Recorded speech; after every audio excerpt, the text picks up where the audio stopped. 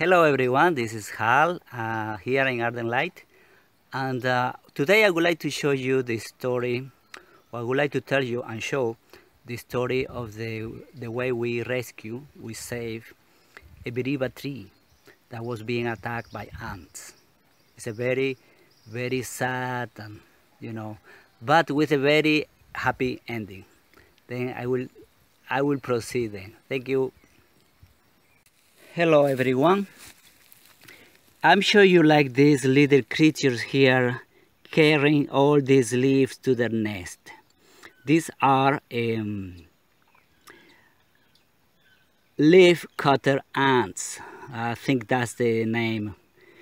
And we don't like them. I particularly don't like them. I think they are nasty creatures and I despise them very much. Yes. Well, but I try not to harm them anyways, as much as I can. And we have a orchard of fruit on this side of the finca, and these ants are attacking our fruit trees. I don't like that. Absolutely. They have a nice forest behind me. They could go there and get the trees from the forest, but no, they want to come to my fruit trees.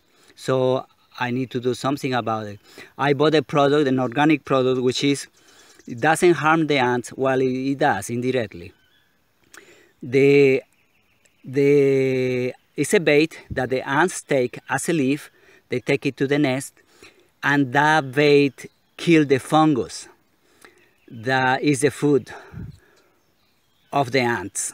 And when the bait kills the fungus, they move away. They move away, they don't have any food there, and then they have to move the nest and probably abandon the area where they were working on. Well, that I used the product last time, and over here on this path, I put the product on the path, but the ants were too smart for the product. What they did was just to move that away from their path because it was blocking their way, and they just keep on going like nothing. So the product didn't do anything at all. But then today, Gianni or Juan, which is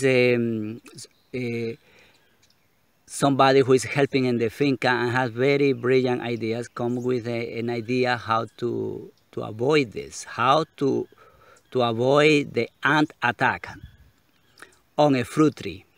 So we have here over there, I want to show you, that tree over there is a biriba tree, and it has been attacked by the ants for 2 or 3 days in a row.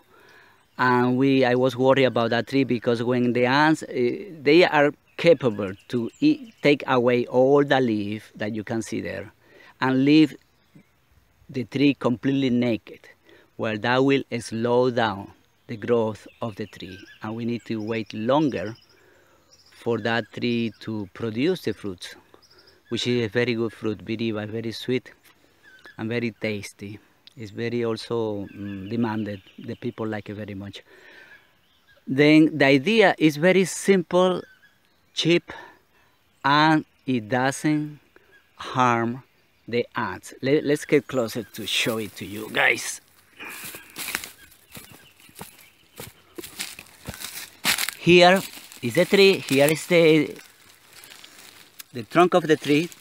So the idea, Juan's idea, is that with an aluminum foil, we create a bell shape around the trunk and tie it on the top. So when the ant comes up, its path is blocked. But the ant can figure out that through the foil, they can go through the foil, underneath the foil, and then go up to the top of the foil and continue to the top of the tree. They cannot figure that out, and they abandon the tree. What we see here, the ants, is that they were already on top. Like these ones over here, can you see it? I cannot. Okay, right there. And what I do is to tell them to go away. They are not welcome. And then the ants really cannot go on top. No ant can go on top. That's very nice. Just by using this aluminum foil wrapped around the trunk of the tree. The other thing, perhaps a drawback of this is that the tree is going to grow and the trunk is going to get thicker, and probably we need to redo this bell-shaped aluminum foil around the tree. We could think that maybe we can place elastic band that can stretch with time. That could be another idea.